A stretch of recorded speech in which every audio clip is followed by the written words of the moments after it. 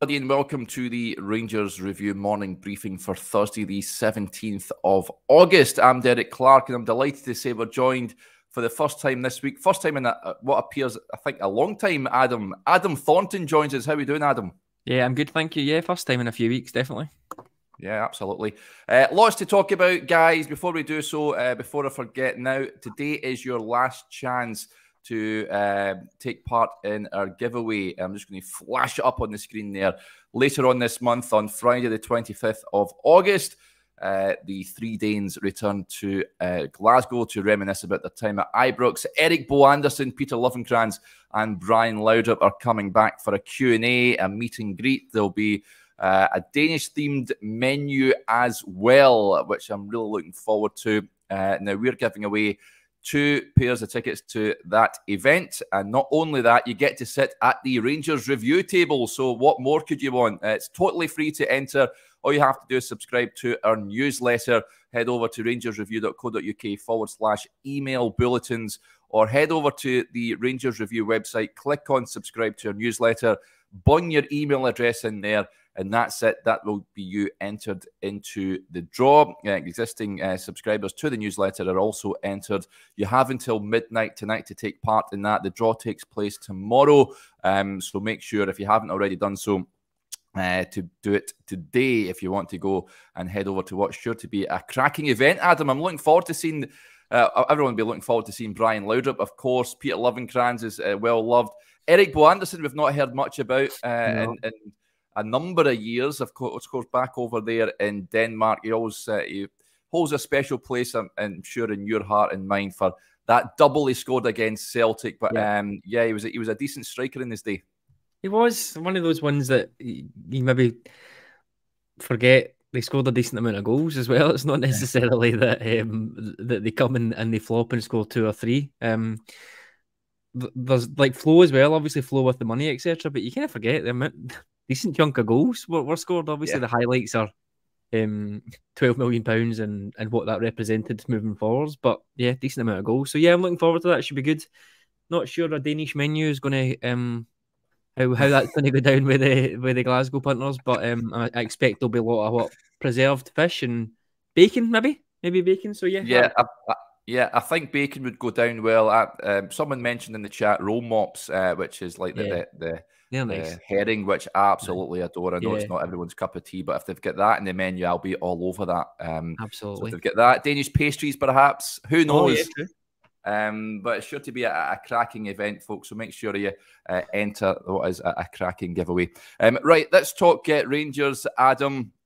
To the here and now. Tuesday night was a tad nervy, was it not? But fortunately, we've got through, where we'll play our old friends at PSV Eindhoven in a doubleheader. Cannot wait for those matches. The first leg, of course, at Ibrox on Tuesday, with the return leg a following week on the Wednesday over there in Eindhoven. Sure to be a real test for this pretty young and recently put together Rangers squad. What did you make of Tuesday night, though, Adam? I think there was certainly some areas of concern and improvement required. We all know that. But is there a bit of encouragement after negotiating what was a tricky tie? Yeah, I feel a bit more positive about it now than I did maybe right after the final whistle or during the game. Certainly, I guess there's lots of context, isn't there? There's new team coming together. Obviously, that defeat at Rugby Park has thrown everything way off kilter. But I guess in the cold light of day, getting the result that you need to get in a two-legged European tie is the name of the game. We got there. We were fairly comfortable in the second half, I would say, up until maybe the last couple of minutes of injury time when those corners or crosses were getting pinged in. First half was a bit of a shambles defensively, certainly, and then obviously not being quality in front of goal that we would want or expect from the signings that have came in. So yeah, overall it was a bit of an uneven night, I would say, but like I said, ultimately name of the game is to get in the draw. This time last year, I know it's maybe not a good comparison in terms of how the European campaign went, but certainly this time last year against USG, we were more than ropey in that away leg. possibly worse, I think, than against Servette. And we managed to pull it out the bag against PSV in the 2 legs after that. So if we can take that as a comparison, then we'll see how it goes. I remember I was at that Union game, and I remember after 10 minutes, I think I texted my dad or Johnny, what have you, I said, Rangers are going to scoosh this team. They're no great shakes. And then all of a sudden, they go up 2-0. Dodgy penalty, right enough, but they had a great opportunity to make it 3-0, which I think would have made it really tough for Ibrox. I know that they overturned the leg in the second leg, the return leg. But they were a decent side. I think they got far in the Europa League, didn't they, last season? So almost came close to winning the Belgian title last season as well. So, but yeah, another a good result for Rangers, Adam, and I think a big result for Michael Beale. That was a big one because I've seen some supporters level the big games at him, and the fact that he's sort of not came out on top in one of these big games, especially last season. If we chart back to the League Cup final, then the Scottish Cup semi-final, this was a huge game for him, I reckon. It was, and I think that's the last 2 games that he has had a direct impact in changing. The game at the weekend, obviously with Seaman Matondo coming on at that point in the game, I think was just exactly what the team needed to go and get those 3 goals at the end. And then I think midweek, as Joshua said on one of his articles as well, there was maybe a temptation to change at half time and maybe even try and go to a back 3 and sort of try and stem that flow. But I think the manager decided he was going to go with what he had, but then try and be a bit more aggressive out of possession and in possession probably with the fullbacks and the wider midfielders. The fullbacks had a horrendous first half. Well, a little bit unfair. Tavernier had a horrendous first half. I think Barisic was just okay. There was a couple of moments that were shaky. But I think overall they were getting a lot of joy down those sides. So I guess the temptation is to almost fall back and try and soak that up and think about hitting on the break. But he sort of didn't do that. He's like, no, we'll get the fullbacks a little bit further up. We'll get the midfielders a little bit narrower and we'll try and press with more intensity. So yeah, it was a big victory for the club and for Michael Beale. But I think that was kind of pleasing to see that some in-game tweaks that he did for the second game in a row got us the result we needed. Yeah, totally agree. Right, folks, if you want to get your points across to myself and Adam, please do so. Fire them into the comments. Lots of comments coming in already. Good friend of the show, Graham Corkin, says these qualifiers are a nightmare for every team. If you wouldn't go through it, well, you should have gone through anyway, but get beat and it's a calamity. I hate these early qualifiers. Don't we all? That was a potential... going to say banana skin. I think it's a bit disrespectful to Servette because they're a decent outfit, but it was crucial Rangers got past there financially, as Adam touched on as well. For Michael Beale as well, I think it was an important game for him. PSV then, Adam, we'll look at Morton shortly, but it's going to be a different challenge for Rangers. They're a much better side than Servette. I think they're a much improved team than what the team that Rangers met last season, although I've seen that the Rangers lineup when they took on PSV last season, you're sort of bewildered at how they managed to get through those 2 legs, aren't you? So it'll be an interesting one. It's just it's so bizarre how things change so quickly. I think on the PSV side, Johan Bakayoko, who hadn't heard of, I was going to say this time last year, but this time last week, probably I hadn't even heard of him, and all of a sudden he's in and he's one of their best players, and he's talking about getting moves to the Premier League. How things change is terrifying. But then you look back at that midfield last year and it was it the home leg? Stephen Davis, John Lundstrom and Tom Lawrence starting in the middle. Obviously all 3 are still here technically, but that midfield 3 now just looks completely as if it was 5 years ago. It's bizarre how quickly things change when you look at who's in there now. So that to me is the thing. Still got Luke De Jong, still got Sangare, still got Joey Veerman, but these players have been there another year or so now and they're sort of bedded in. If they can hang on to them, and I think there's a possibility that 1 or 2 might go, maybe not before our ties, but certainly soon, then it'll be interesting to see how they go this year. But yeah, I don't think there's any doubt that they appear to be a level up. Obviously they had Gakpo last year, but I think his mind was elsewhere, and I think that was probably reflected on the performances that he gave against us. I think we'd be lucky for that not to happen again this year. Yeah, a comment here. Sands had his best night in Holland. He certainly did. He was Beckenbauer-esque over there in Eindhoven last season. It really was a tremendous performance from Rangers getting past PSV Eindhoven. Let's get to a few of the comments that are coming in with regards to that. Aldo says, Derek, question for you both. Do we go full strength Saturday so the team has another game to gel before PSV? That leads us nicely on. Stephen Taylor also sort of echoes that. On the back of that, he says, I think we play our strongest team on Saturday, more minutes on the pitch together to prepare for the upcoming PSV games, then on to the Old Firm, which is just around the corner as well. Before we know it, it'll be here.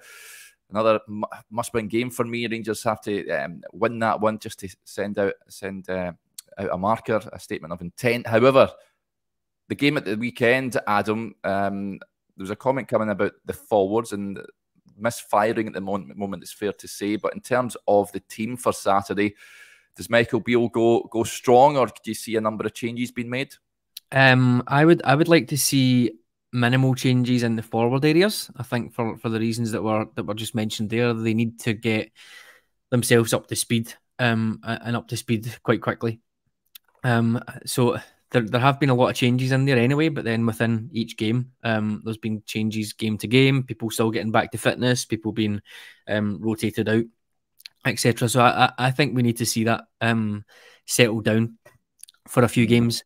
The issue, I guess, is that we've got games away to PSV in the middle of games at home to Livingston and away to Ross County and Morton. So different challenges for different players possibly, but I think where possible, we really need to see that. So for me, I would like to see Danilo, Dessers, Lammers all playing together as much as possible, just to sort of, as they said, to gel. I think we really underestimate, I think, how difficult it is to gel as an attacking unit. Yeah. I think defending, no disrespect or anything, I've seen a lot of comments about the Kilmarnock game and how they've got 9 players coming in. I think it's a lot less hassle or a lot easier to gel a defensive team and say, right, okay, make sure your lines are okay, you're marking who you need to mark, and you don't sort of move out of shape, but you're not trying to go and create anything. It's almost like a safety first type thing. So I can understand that's a little bit easier when you're just trying to preserve rather than go and attack. But attacking wise, I think definitely we need to spend some time patterns of play, understanding how each other works, what type of passes that you can play into Dessers versus Danilo. Can you play balls over the top for this one? What type of pass will Raskin make compared to Cifuentes? The midfield attack balance there and how they work together. I think we really need to get that going. That is a difficult thing, and the only way that you can actually get that going and get that improving is time on the training pitch or time on the actual pitch itself. We don't have a lot of training pitch time, and as Jim said, we need to keep a sort of settled side, certainly middle to front as much as possible for me.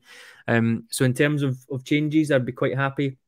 I think the manager said a week back that Ridvan might be in contention for this game, but I guess we'll find out in the press conference. I would be looking at bringing in a couple of guys like that. I'd like to see Sterling start, whichever flank, probably on the right-hand side, to be honest. Tavernier has had a bit of a slow start to the season in terms of his performance levels, etc., but also probably slow in terms of fitness, I think, and it was maybe the same last year as well. So preserving him and getting him back to speed if we can would be good. So I'd like to see Sterling come in. I'd like to see Sterling play anyway. I think that would be really, really interesting. He's the one that we've seen the least of so far, so that would be good. Balogun, I think, maybe come back in, whether it's Suter getting a rest, given he's not long back from injury as well, or whether it's Golson getting one again. I'm not too bothered, possibly both. And we might see Ben Davies back. I think he's back in training this week, or we might see Leon King.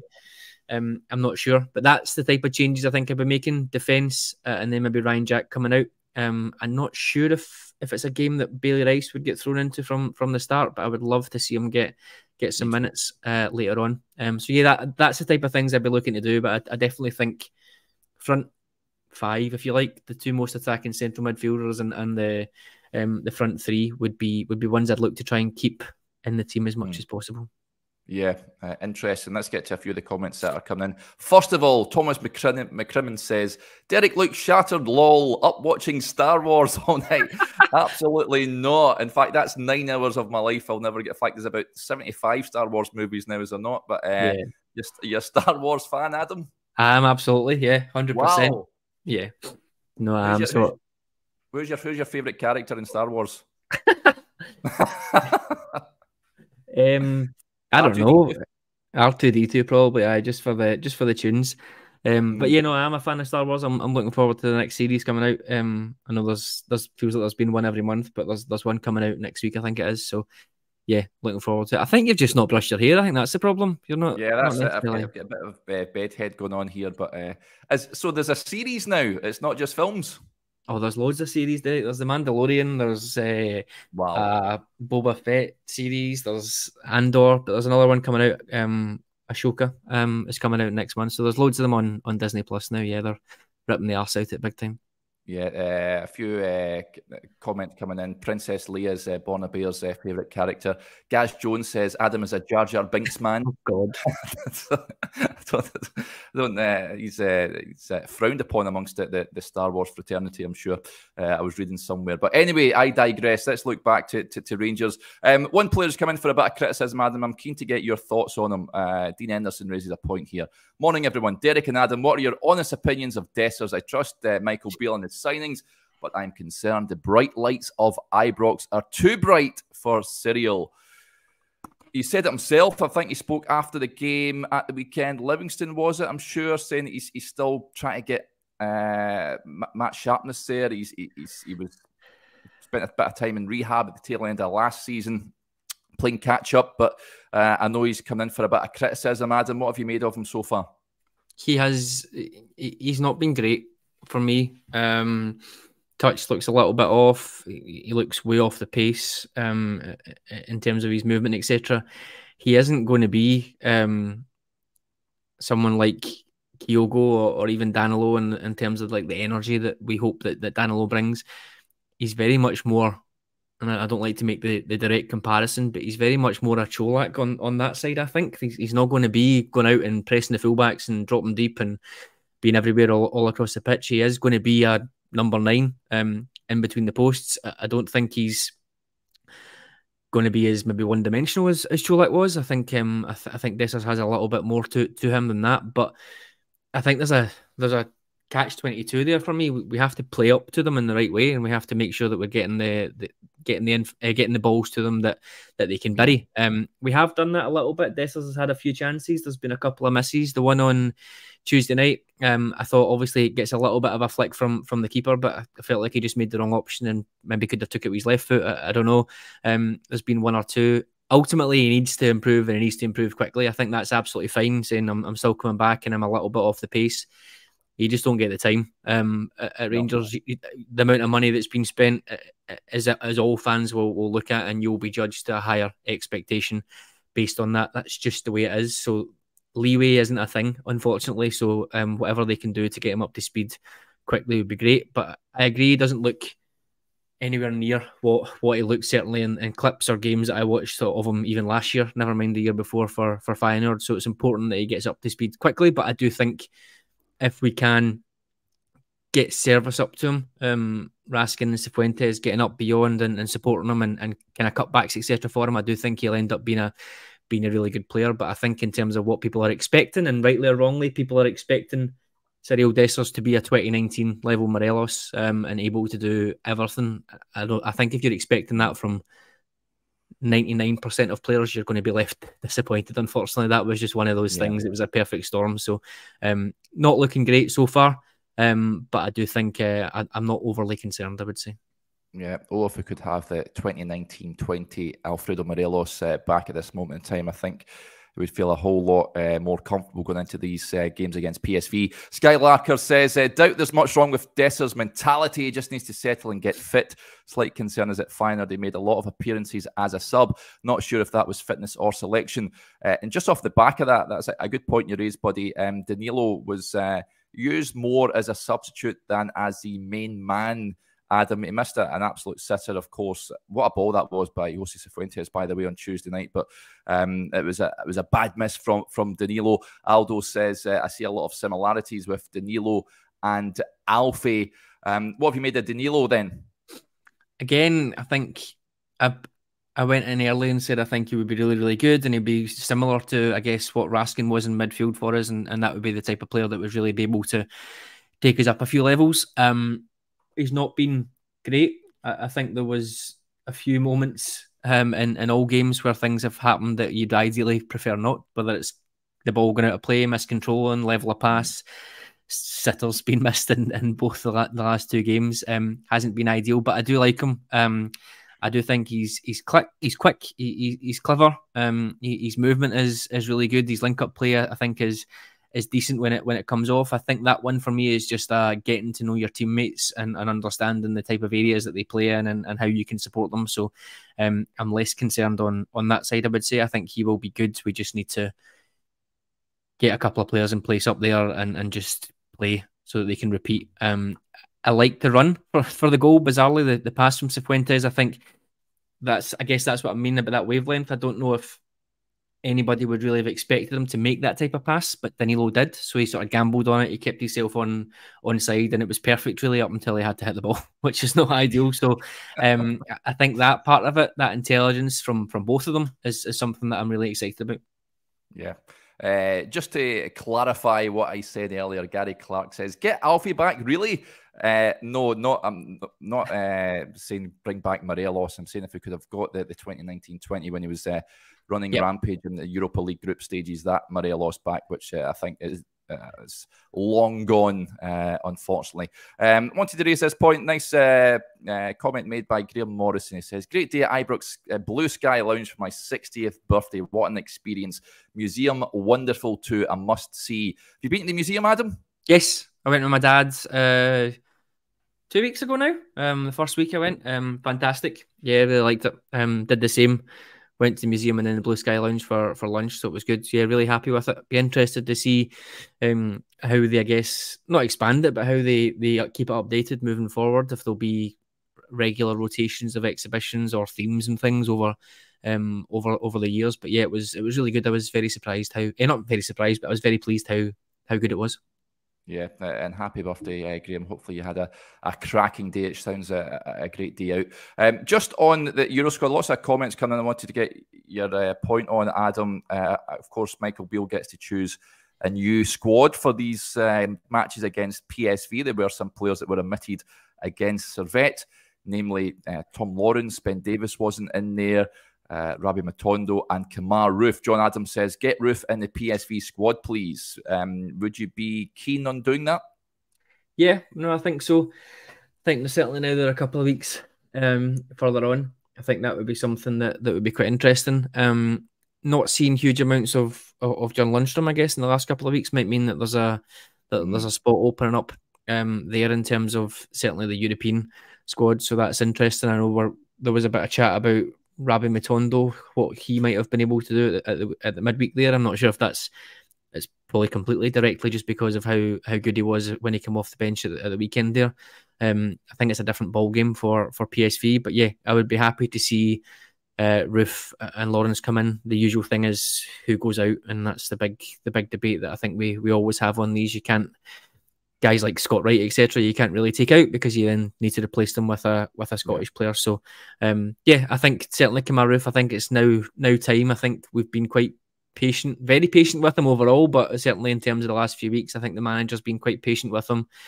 You might see him for some minutes at the weekend coming off the bench, possibly. So yeah, I wouldn't mind seeing him in. Hadji's an interesting one for me, Derek, as David said there. He's not had a lot of game time. I think knowing the type of player and personality he is, I don't know how happy he's going to be with the amount of game time that he's had so far. It doesn't feel like he's anywhere close to sort of being a first pick, particularly given you've now got Cantwell and Cifuentes and Raskin all playing in there and all ahead of him for the type of roles that he would play. So be interesting to see what happens there. I don't know if he's maybe one that, I don't know if he would take him out the European squad, but is it maybe one that they might think both parties might decide there's something that we could do away from Ibrox for a bit? I don't know, but he seems like he's too good a player to not be playing as much. Yeah. Interesting point being raised by Skylarker. He says, "Can't see Roofe making a group stage squad a la Defoe in 21-22, but would be happy to see Roofe in for PSV as the new guys settle." Yeah, I go along with that. Do you think he's got a part to play this season? I mean, it all depends on his fitness. Easier said than done, Adam, isn't it? After a player that spent more time in the treatment table than on the pitch. But he's he's still by far and away, I think, the best finisher Rangers have at the football club. Do you think he's got a role to play this season, more so domestically, do you imagine? Yeah, I think that's a really good point. If when spaces are at a premium for these squads, are you going to gamble on somebody who could literally get injured the next minute? Yeah. So while, yeah, I completely agree with what you've said, possibly the European games are maybe a step too far, and he'd be better just focusing on the domestic. I do absolutely think he's had a part to play. I've been a big fan of him since day one. Injuries, etc., have been terrible. And it's a shame, but yeah, on his day, I think he's great. The thing I like about him is he doesn't need this time to get up to speed or get back to fitness or anything, probably because he's so used to being injured, I guess. But yeah, he just comes in and gets on with it. We've seen the European run 18 months ago, and then obviously last season as well in the semi-final. He just comes in and the big moments, you sort of trust him to take his chances. So yeah, 100%. If we can get him fit and firing, manage him well, and get him into games that maybe we're struggling, then I think that would be great because he's a big asset in that sense. Yeah, just looking ahead to Saturday, I'll get to a few points that have been raised. Tam Brown says, I think the fullbacks in the midfield needs rotated, leave Butland and the forwards in. Aldo disagrees. He says, I think Butland may drop out Saturday. Would you like to see Robbie McCrory between the sticks? I don't think that'll do him any harm. I think it's good to rotate. I get no disrespect to Morton, but I can't imagine he'll be have much to do on Saturday. And Robbie McCrory, it'd be good to see him back in goal.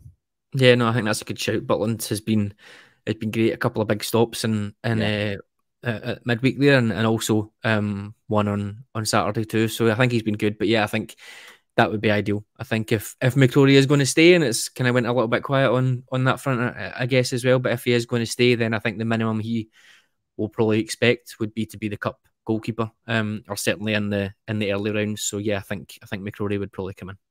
Yeah, and a point here been raised by Joe just on the team. I would give Haji Matondo Roofe minutes and also change the defence of Sterling to rest Tav and get Yilmaz and Balogun minutes. Just on Tavernier, Adam, I know you're a big fan of him. He's come in for a bit of criticism this season for his form. You touched on the defence, and particularly in the first half in Geneva on Tuesday night was a tad ropey, shall we say. However, he pops up with that goal that secures Rangers' passage into the playoff round. I think it's the 18th or 19th European goal, which is unbelievable. There are concerns, though, that he has lost a yard of pace. Is there legitimate concerns about the right-back position at this moment in time? I would say so. Yeah, not necessarily concerns there, but I would say with Sterling, who looks possibly further along than guys like Zukowski or Matt Polster or John Flanagan. Sterling looks like he's coming in to want to compete with that. So I would say there's a challenge there anyway. What I would I guess say is, and it's the same with Barisic, we can think that they need to be changed all we like. We can lament their defensive abilities, but until other players step up and give what they give in the final third, then it seems pretty straightforward for me. I've always been one with Tavernier that the risk versus reward is the main thing there. He's got over 200 goals now for the club. Yes, people will say anybody can score penalties. That's fine. Not anybody scored penalties in the Europa League final. Penalty shootout, if they did, we'd have won the league. So we'd have won it. So yep. I think the risk reward is possibly getting nearer. But goals that are getting caused by fullbacks, etc., is nothing new for us. That's happened all the time until they either stop creating and scoring in the final third, or until other players pick up that slack and make us less dependent on them. I think we're always going to want to keep them in the team, or the manager's always going to want to keep them in the team. That's just a simple fact. Me personally, I think I've said before, I would like to see us move to maybe more of a balanced fullback roles with Sterling on one side and Yilmaz on the other side, and then putting the focus on the attackers so that the fullbacks are almost supporting the attack rather than being the attack. But until such times as the attackers and midfielders step up their game and score and assist to a level that we expect, I really think the manager's going to keep playing them. So yeah, Tavernier for me, I think time is always an issue with these things. He's going to be 32 in a couple of months. I think it's only natural that things will start to slow down. But if we can sort of simplify that role a little bit and maybe take less of the attacking onus off of him and let him focus on just sitting back a little bit and rotating with Sterling, then I don't see any reason why he needs to be hounded out. The criticism is always there, Derek. Even at his peak, the criticism is there. There are just some people who don't like a Rangers fullback who doesn't just stand there and defend and kick everything that moves. There's people that don't like a Rangers defender that doesn't do that. That's just the way of it. You're never going to change those people's opinions. They'll never say that they were wrong. They'll never say that. They'll never sort of admit, oh yeah, actually he does do quite a bit moving forward. It will always be negative, and I've been the same on the other side. It doesn't matter to me if there are moments that he's sort of getting caught out of position, if he's going to go up the park and create and score goals. That's just the way that I think things have worked at Rangers over the last few years. So as an individual, I haven't had any problems with that. But what I will say is it's only going to get worse, I think, in terms of his age and fitness and all those sort of things. So if we can start to rotate and phase that out, or reduce that onus or needs on him, then I think I'm all for that. Yeah, Jan says Tav has a lot of miles on the clock on his rotation at least. Yeah, he has played a lot of games since pitching up from Wigan at Ibrox. Very rarely misses games. His fitness has been quite incredible. I know he had that slight knock last season, Adam, but I can't recall a period of time, a lengthy period of time that he's been out injured at all since he's been here. Rangers have certainly got their money's worth from him, haven't they? What, £200,000 he cost from Wigan? He's certainly paid back. They paid that back and then some. Yeah, I think 55 season he was out for a bit, wasn't he, when Patterson came in? Yeah, that's right. Yeah, maybe out for a couple of months, but yeah, other than that, I think it's been phenomenal. But yeah, and I think I don't know how many appearances that is now. It's got to be well into the mid hundreds in terms of that. And you're right, maybe not a lot of miles in his clock early on, but I think the role that he plays, having to get up and down the pitch so much as well, will definitely take out of him. So yeah, be keen to see him starting to get a bit of pressure taken off of him, certainly from this year onwards. But like I said, that it's easy to do that, but it involves other players making themselves indispensable to the manager.